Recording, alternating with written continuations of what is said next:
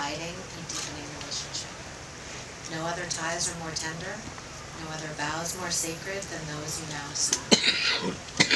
If you are able to keep the vows you take here today, not because of any religious or civic law, but out of a desire to love and be loved by another person fully, without limitation, then your life will have joy.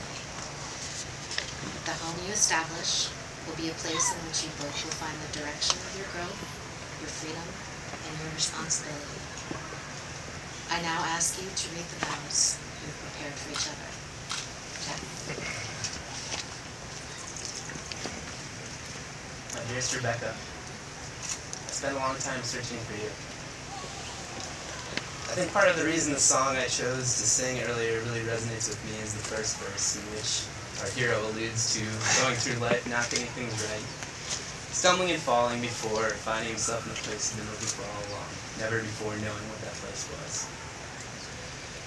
When I now put myself in a similar place of self-reflection, I realize that although I've experienced my share of uncertainty and heartbreak, I wouldn't trade any of it. Not only has my journey led me to you, but along the way I learned a thing or nine about myself.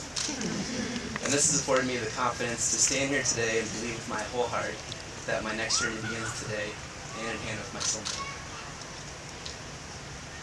To be honest, I think somehow I knew that I loved you when you first walked in to meet me at the 1369 Coffee House. Your smile made me dizzy that day, and I'm pretty sure it wasn't just a caffeine high. When we first held hands, it was like we'd been walking hand in hand for years. When we first kissed, I felt what it was like to be caught in a perfect moment, sharing a bubble with someone completely removed from the outside world. I look forward to every today, tomorrow, and yesterday we get to share. I look forward to finding joy in our favorite things and comforting each other in the face of our less favorite things. I promise to continue to seek out the little things I can do to support you and make you smile. I promise to be patient with you in frustration and to recognize when I'm the source of frustration.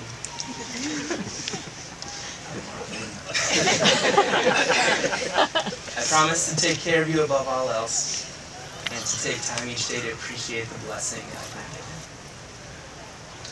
I promise to know you a little better every day and always see you through the eyes of that dumbstruck guy in the coffee house on Easter Sunday. So won't you please take my hand? Take my whole life too? Because I can't help falling in love.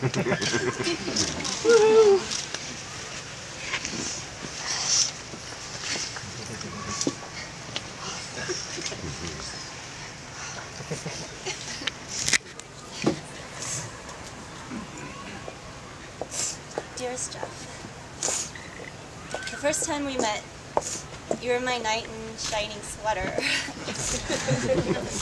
We met in the night, and as I entered the cafe, I spotted you glowing in your white shawl-collared sweater with a giant smile on your face. The chocolate bunny you gave me was also a thoughtful gesture, which was later shaped into a decadent brownie batter. Stop sniffling first. Hold on.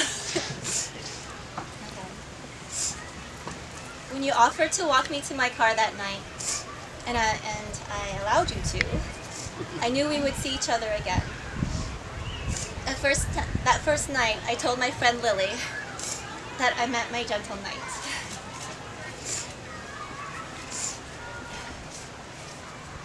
You're a goofball, wisecrack, and quite a hunk. But you're also not shy about showing your sensitive side, like listening to love songs and admitting you like the Gilmore Girls and Mars. We may have said I love you sooner, but honestly, I knew it was real after our first disagreement. You were being silently irritable, just like your ornery or cichlid. You took a swig of water, splashed some water in your face, and after you settled down, you started off by saying, I just want to keep you safe. You loved me so much that you couldn't bear the thought of losing me because of an unfortunate decision. I knew we had things to work out, such as communicating concerns beforehand and not after the fact. But we were going to be all right. We made it to this point. You're still in one piece. I love you, and today I keep my promise to marry you. So as I stand in front of you today, in front of all our dearest family and friends, I offer you these vows to seal our fate. I love it. I promise to say I love you and give you a kiss every morning. I promise to give you a smile every day, even on the days we may have disagreements. I promise to comfort you when you are in discomfort. I promise to not let Hannah, my dog, on the bed. I promise to let you know when you're watching too much sports. I promise to be understanding and empathetic. I promise to handle my delivery of honeydew with sweetness and affection. And I promise to be honest and truthful with you always. Those are my vows.